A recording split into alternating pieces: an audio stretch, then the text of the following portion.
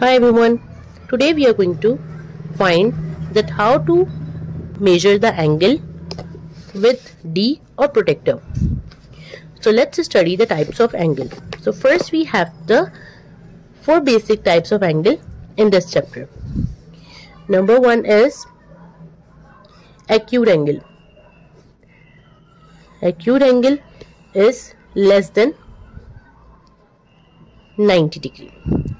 Whenever we are having the number less than 90, it means this is the acute angle, and acute angle is always in this position. You can see here we are going to use the numbers from the lower side of the D, this side, 0, 10, 20, 30, 40, 50. This is 90 degree and less than 90 numbers are here. Now number 2, obtuse angle.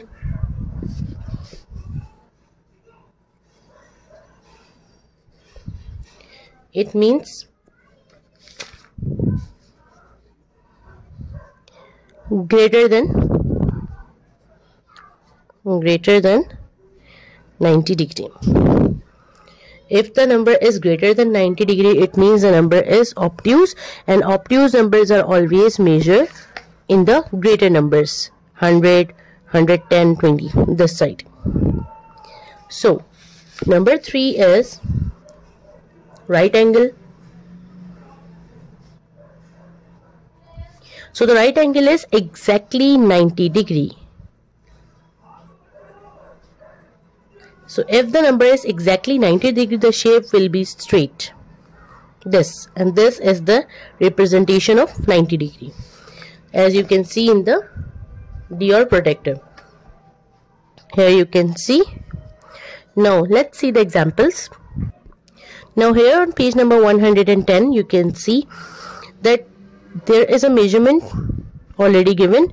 You just have to read and write the measurement here. So first we have to find out which angle is this. This angle is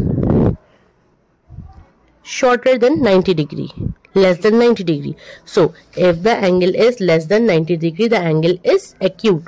An acute angle, it means it is less than 90 degree. So we are going to measure the less numbers from 90. So the answer is 52.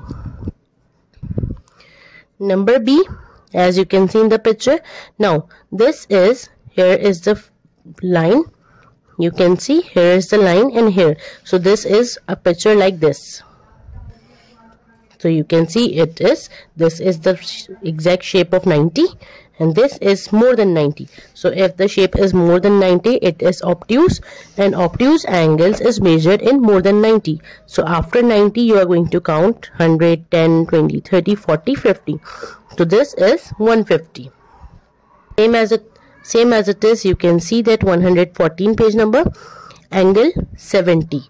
Angle 70, it means you are going to measure the angle from this side of the D, lower number, because it is less than 90. Angle 124, so you are going to measure 124 this side because it is more than 90. You can see some of the questions. Draw angle 85, 23, 175 and 159. So here you can see I have drawn these angles in the copy. 85, it is less than 90. So here you can see it will be drawn like this, less than 90, and this is the angle of acute. 175, this is an obtuse angle. 23, less than 90, so it is acute angle, and acute angle is always in the closed shape.